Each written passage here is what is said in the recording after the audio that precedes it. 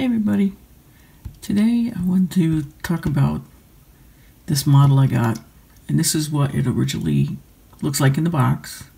You know, I think it's a Ford Econoline with a Chateau package. And I started making it, as is, and I just didn't like it. So I turned it into a maintenance van. Beat up old thing, and I'm going to show you some video on that if you feel like watching. But I will tell you, on this packaging, it shows you really nice Coke machine, which it has in it. You can do it up, and it has the soda bottles.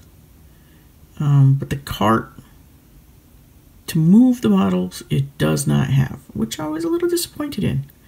It does have some things to do some upgrades. It does have a roof rack, and if you feel like putting the circles in the back, like fishbowl, I think is what they call them. They do have the glass parts for that. Well, they're plastic, but you know what I mean. But otherwise, the model is, it's good. It just wasn't what I wanted to do. So I'm going to show you some video on that and how it came out. Thanks for watching.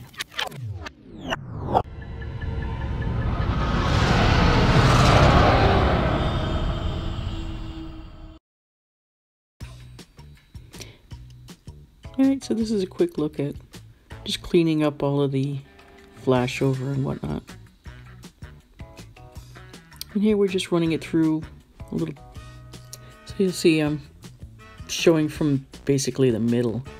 I lost a lot of footage on iCloud. I have no idea where it is.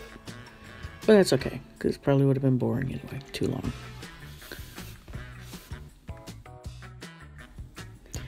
If you watch carefully, you'll see a lot of little tiny details that I put in that really nobody's ever going to see. I don't know why I bothered. I guess I was just bored.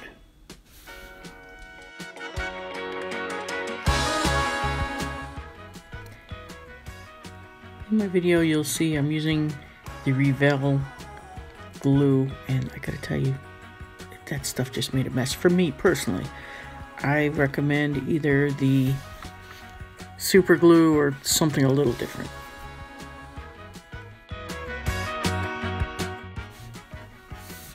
On this particular model, the instructions were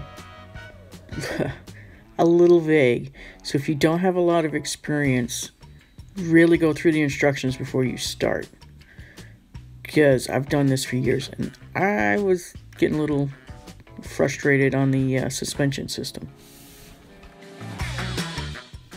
I might have been better just leaving one of the windows out, but I put them both in, which blocks some of the detail from being seen, but I think it gives a nice effect. It would be cool if I could figure out how to make some jumper cables, have them hanging out of this thing. Something I want to do, but I haven't done, and I didn't do in this model, was to cut the doors open so, you could see the inside and whatever. Have them just glued open or whatever. But I wasn't in the mood to try it. I was talking to a gentleman at a hobby store, and he was kind of walking me through it, so I might try it on the next model. But this is how it came out. And if you lasted through the video this long, thank you. And I threw in some pictures of the inside because, there is some, I have junk and tools in the back. And you can see them in the following clips.